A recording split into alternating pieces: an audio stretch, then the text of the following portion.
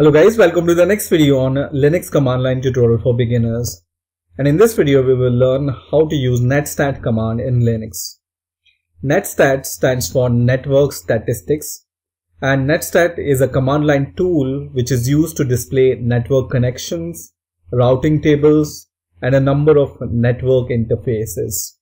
And in addition, it can be used to view network protocol statistics.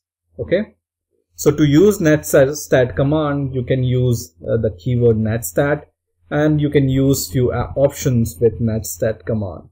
So the first and the default option which you can use with netstat is -a, and when you give this netstat -a, it's going to show you all the connections which are available on your system, whether it's TCP or UDP or Unix connections.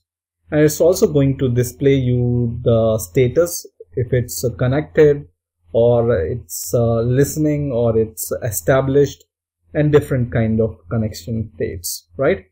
But when you give this command and when you scroll a little bit more up, you will be able to see that they have so many statistics. You can see it has so many statistics that you need to use some tool to view all these connections at the same time. So what we are going to do is we will use this netstat, which is this one, with a pipe called less. Okay, so just give this command netstat a and then this single pipe, and then we are going to use the output to display with the less command. Okay, so when I press enter, now you can see it's giving us the first line of output, which can be displayed on the full terminal. And whenever you want to see more, you can just press your down button and see more more options. So this is more flexible, right? Now you can see there are the state. Some are listening, some are connected, some are established. You can see the path of this connection, and you can see the type, whether it's Unix, whether it's UDP, or it's TCP connection, right? And different state can be established, listen, or connected. Okay, now let me clear the terminal once again. To quit this netstat using less command, we already know that you need to press Q to quit. And now we can use some more options with the netstat command. So with netstat, you can use T option, which stands for TCP. So if you just want to see the TCP connections, then you can use AT, right? And then press enter, and it's just going to show you the TCP connections. You can see the state, and the you can see here the type of connection, which is TCP only. Okay, and once again press Q to come out of the command, because we are using less to view this output, right? In a similar way, if you want to see the UDP connections, then you use U with this. Okay, and then press enter, and it's only going to show you the UDP connections to you. So we will come out of this output using Q. Now the next option which we can use with netstat is the L flag, and L flag will allow us to see the output for the ports which are listening.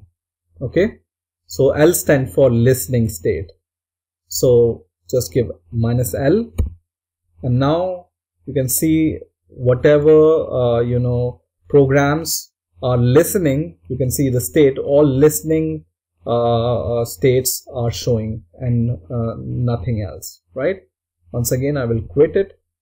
Now the next command is, for example, you want to see only listening TCP, then use L and T for TCP. It's just going to show you the listening TCP connection.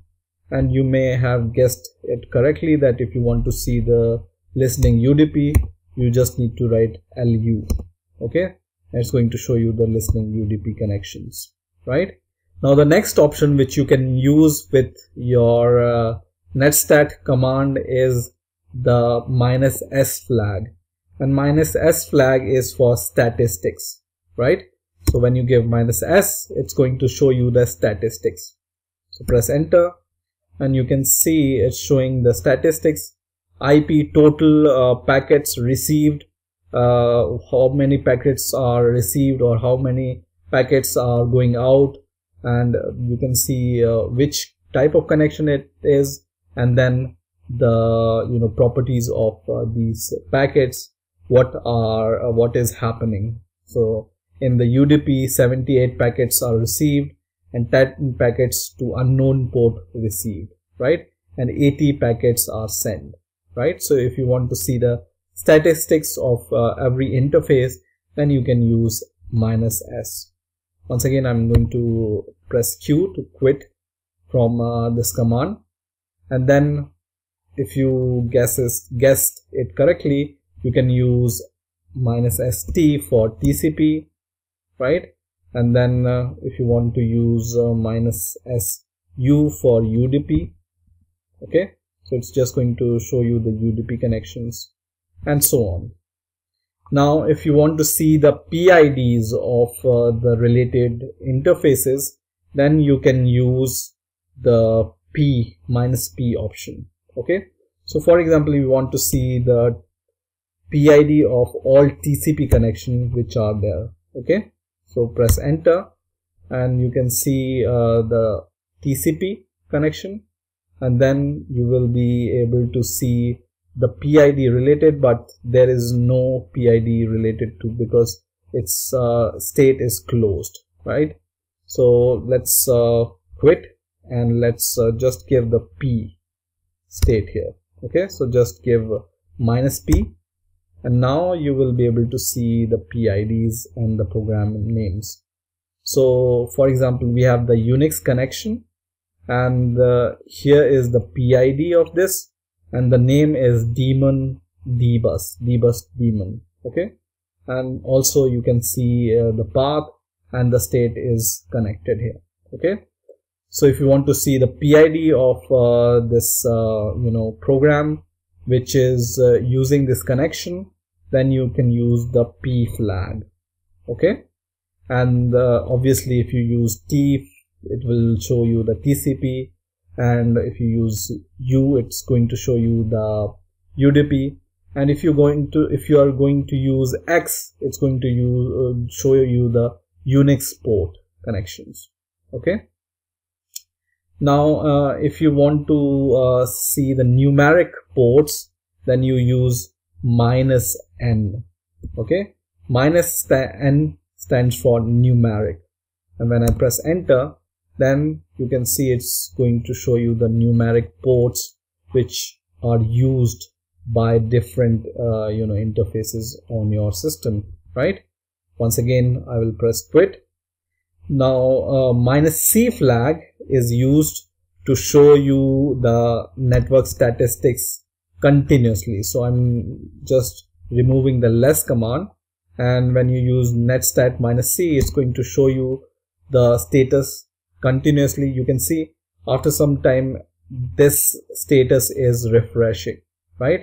So it's going to show you the status continuously. Once again, I'm going to just press Ctrl+C to quit from this, and yes, so -C is for continuous. Okay, now there are many options which you can use with this netstat.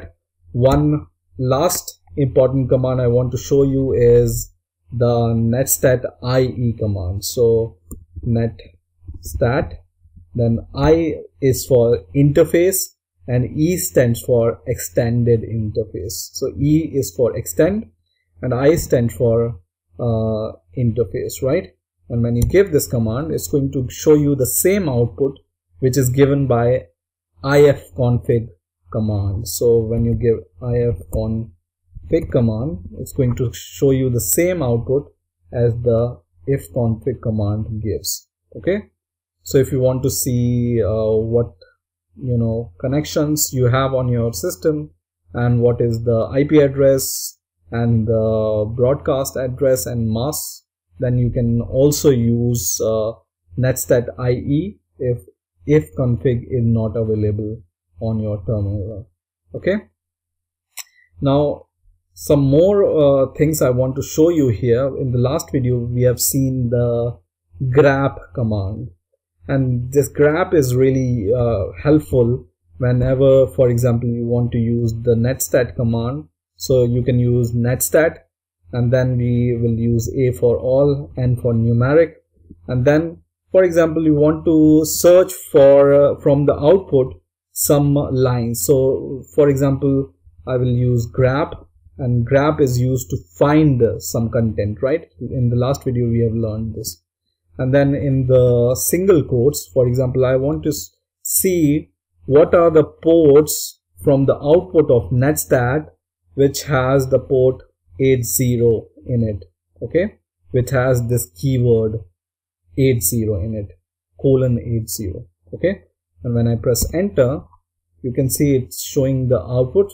So this grep is taking the output from the netstat an command and then filtering the lines which have this keyword :80, okay.